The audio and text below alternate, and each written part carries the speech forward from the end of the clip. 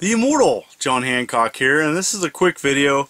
I just kind of want to talk today about how collecting game systems, we get sometimes wrapped up into determining whether or not a console is good or not, depending on sales. And I kind of want to talk today and say that a console sales doesn't make a console great. And a good example here is the Vectrex. And so recently I got very lucky and scored some amazing Vectrex stuff. And a lot of this stuff, some of this stuff is going to be some box upgrades for me and for my collection. More like internal stuff too. But the Vectrex, for many that don't know, is the only vector-based console. And it came in a small black and white monitor with an encased shell with a very unique controller. I've done a video a long time ago about it. I need to do a better video. But the console was a total dismal failure. And yet, for many serious collectors out there, the Vectrex is a prized thing, especially one in box. Box games, really hard to get. But the reason why people remember the Vectrex is because A, it was a unique experience. It had some really good games. One of my favorite is Star Castle. And they had these overlays because it was a black and white system. You'd put over the black and white monitor here to mimic color. And it was just really neat. And so that this did not sell well at all.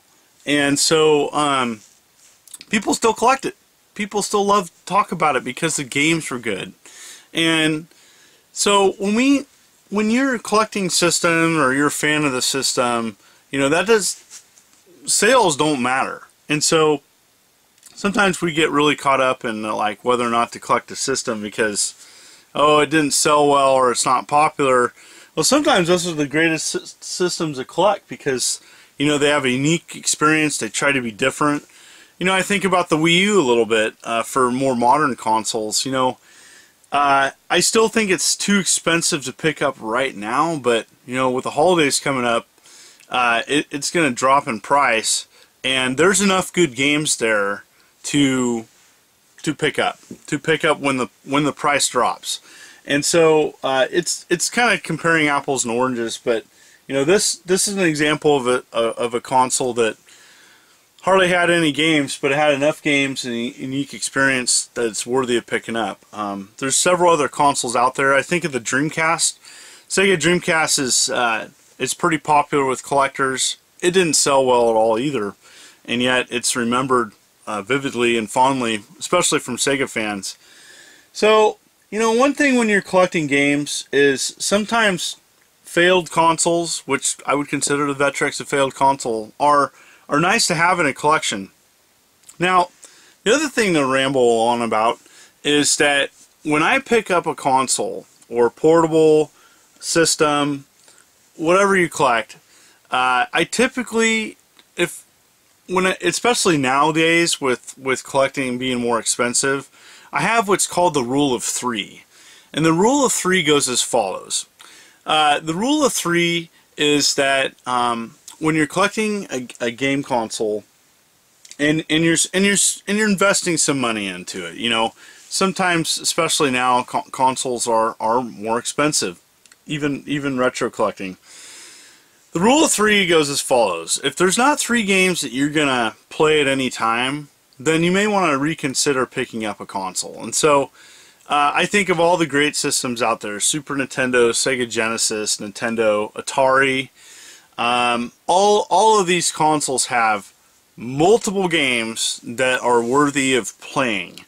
And so when you're retro collecting, and you need to ask yourself the rule of three. Is there 3 titles that I'm going to be playing on this console? You know, why am I picking this up? Now, for some people, you know, it's because they always wanted to have one, or they didn't have one growing up. But you know, one nice thing about there's a large upcoming video game convention, Portland Retro Gaming Expo, and they're going to have a huge free play area where people can experience and play games. You may not be near a convention, so there's other options for you, but I recommend people to play a console before they pick it up, because you might hear something about a console, play it, and be like, oh, I was wrong about that. So that's what I recommend. Comment below. I would like to know from my fans and viewers, what are your favorite failed consoles that you like to collect, and what are the games on them that are your favorite? And so for me, it's definitely for Vectrex, Star Castle. Star Castle is an amazing game. It ported well to the Vectrex. I've been a huge fan of the Vectrex for a long time, and I owe Digipress back in the day forums getting to know about that, and got to experience one in person finally at a Classic Gaming Expo, probably mid-2000s. And after experiencing that in person, I was a fan because I finally got to play one. And so that's what's really neat about unique consoles such as the Vectrex, is I don't think there'll ever be a system like it. And yeah, so the rule of three. What are your rules for collecting consoles? Do they have to have good games for you to pick them up, or what specific games do you like on consoles that weren't successful whatsoever? Anyways, comment below, subscribe and like. Again, these are going to be some basic videos for the time being. I'm getting ready for the Portland Retro Gaming Expo. I got some great announcements next week for my channel, and thank you so much for watching. This is the Immortal John Hancock, signing out.